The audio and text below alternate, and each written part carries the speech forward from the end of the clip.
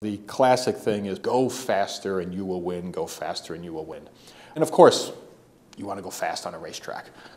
But Audi, in its brilliance, said, let's take this progressive technology of diesel. We know it's got a lot of torque. We know it's more fuel efficient. And the trick for Audi is not are we going to grab 1/100th of a second or 1/8 of a second on the lap.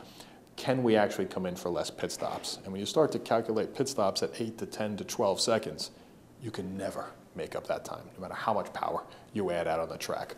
So the truth be told, we came in less. We pitted less. We raced on the track longer. And of course, you know the story of Le Mans. We've won 10 of 12 races.